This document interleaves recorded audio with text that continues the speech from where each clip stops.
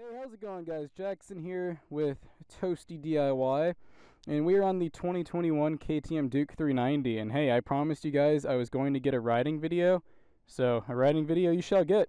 We're using the GoPro Hero 9 Black Edition. We're on Super View right now with, I think, Hyperboost 2.0, which is image stabilization turned on. That's electronic, so it crops out a little bit of the image, but it makes it insanely smooth.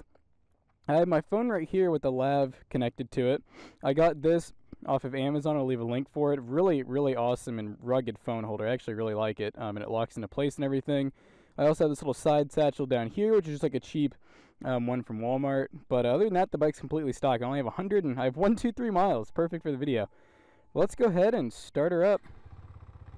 So I haven't done a ton of testing with the audio. I already feel like there's going to be some audio peaking, so hopefully you guys can bear with that. And there's probably going to be some wind noise. I do have, a full face helmet, which you might be able to see in the mirror here maybe.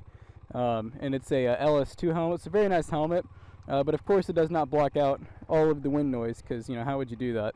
So yeah, this is the 2021 in the gray and black. I actually did a full walk around video. If anybody wants to check that out, I'll leave a link in the description down below for that. But it's a pretty recent video, and I compare it to like the Duke, KTM Duke 200, because I was going to buy that, but after doing some more research and everything, I kind of just changed my mind.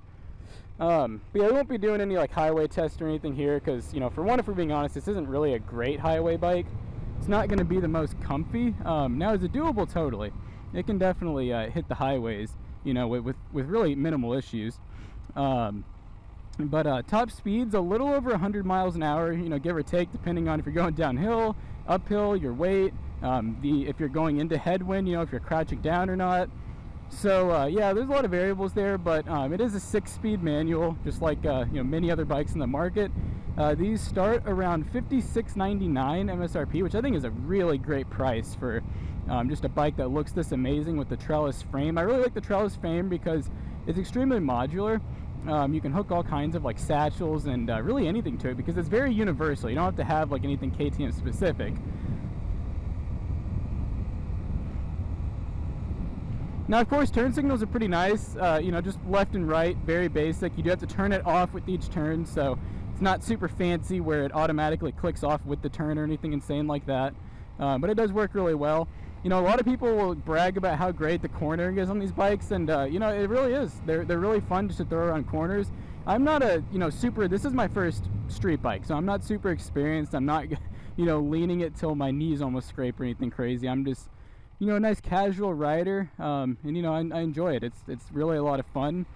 I found so far that I really like riding in like duos or like group sessions. I've only really gone with duos so far, but I don't know, I have a lot more fun when riding with people. I have had my girlfriend in the back a few times, so yes, it can carry 2 passengers. It's designed for it. It's definitely not like the most comfy ride for both people. I mean, even for a single person, the seat's actually really nice for the price of the bike, but it's definitely not the most, comfy ergonomic seat, but it's padded really well. It's really wide too for it being a smaller bike. The rear passenger though gets their own pegs, their own, raised up seat, and, I've been told it's not too bad, but, yeah, with my girlfriend and I on here, together, I'm sure we're, I don't know, somewhere close to 300 pounds. We're both pretty light and pretty small individuals, so this bike's really perfect for us.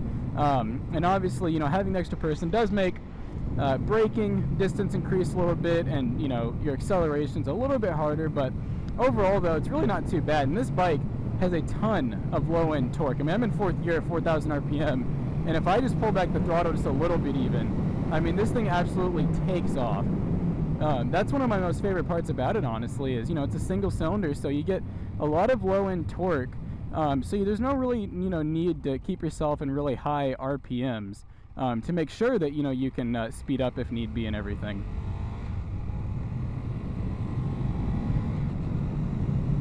Shifting's really smooth too. I mean, it's like butter. I mean, and it's really hard to mess up.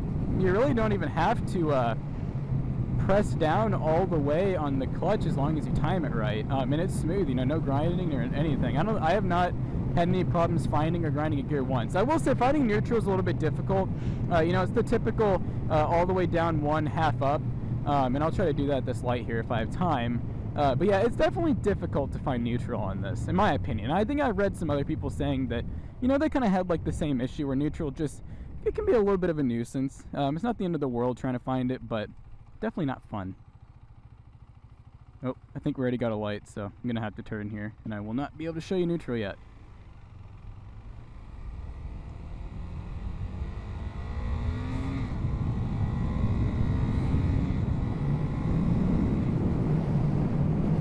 Now, of course, I am on my 606 mile break-in period that KTM basically requires in these bikes, which, you know, no biggie. The bike's still plenty of fun, but I believe it changes the rev limiter and also the shift light.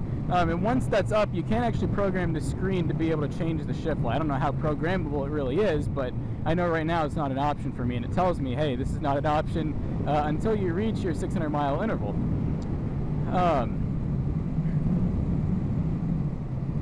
Yeah, it's a pretty nice hot day out. I think it's close to 90 degrees. I'm sure the real feels like almost 100. The sun's not too bad. It's actually pretty cloudy, as you can see. Humidity is freaking pretty bad today. I think it's like 80% right now, so very humid. And I'm wearing jeans and a hoodie, you know, for a little bit of added safety. But you know, the good news is when you're really moving, the wind really keeps you cool. It's not bad. Obviously, at stoplights, it's nice to flip your visor up and everything so you don't bake in the sun.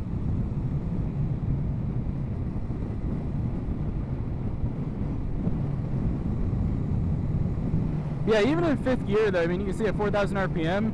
I mean, I don't know if you guys can see the throttle, but I am only giving it like quarter throttle, and I mean, you get a ton of torque. I mean, it's absolutely insane. Like, I have not, and I don't know if it'll happen anytime soon, but I have not gone like anywhere near full throttle, just because, if I'm being honest, I'm not experienced with wheelies or anything, but I feel like that'd be the way that I'd pop one, and I don't really want to find out that way, so I'll keep it to, like, you know, partial throttle until I'm much more experienced with the bike. Alright, so I told you guys I'd find neutral, so I'm in 1st gear. See, look, like, I try to do half up there.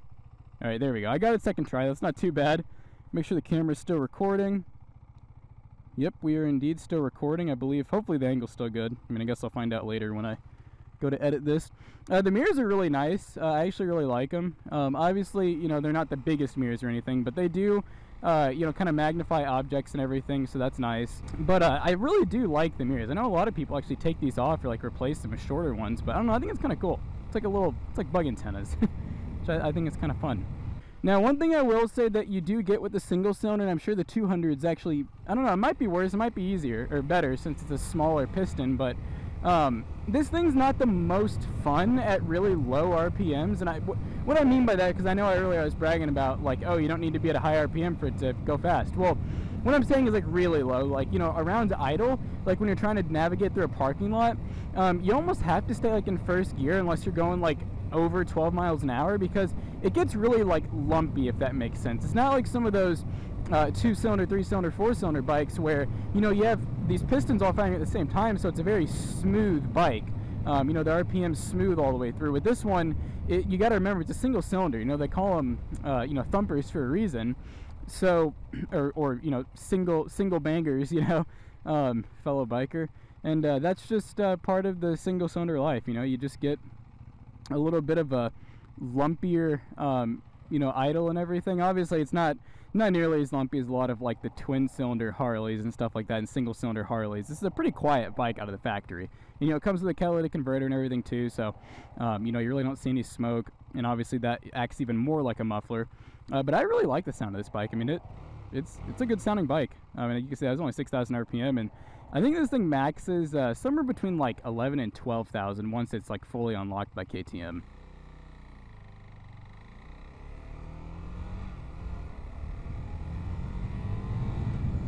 So here we have a little bit of kind of like a back road that's pretty nice with some corners and everything, so we can take it around some nice turns. These are definitely the nicest roads for these bikes. I mean, just absolutely phenomenal. Being able to just go around the turns, and you don't have to worry about traffic or people pulling out in front of you. Because, you know, as many people know or should know, you know, riding bikes are pretty dangerous, you know, especially when you have all these giant cars around you that weigh 20 times what your bike does, you know, so you really do got to be careful. But you know, I definitely recommend a really good helmet. Like I said, I really like this LS2 helmet. I'm planning on doing a video on my girlfriend and I's. We both got the I think it's the LS2 Assault. I don't know if it's like the 1 or the 2 or the 3. I really couldn't tell you, but I'll probably be doing a video soon on those. We just got really similar ones. Hers is just like a different like silver, and mine's like a nice matte silver with some design on it. I really hope you guys enjoy. Like I said, if you want to see more about the bike and you know, a walk around, a start up, a rev, like a little bit of everything that's off the bike, I highly recommend checking out that video that I made on this channel as well, like a month or so ago. And yeah, we'll see you guys in the next one. Thanks for watching.